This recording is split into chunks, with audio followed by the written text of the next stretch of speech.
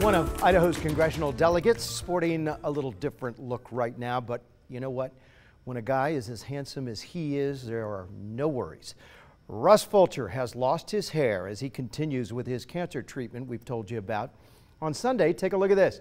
He shared this tweet saying, quote, "Determined not to let chemotherapy take my hair, I decided to keep it." Fulcher announced his kidney cancer diagnosis in June and says his case is not life-threatening. He says he plans to continue with his congressional duties while undergoing treatment.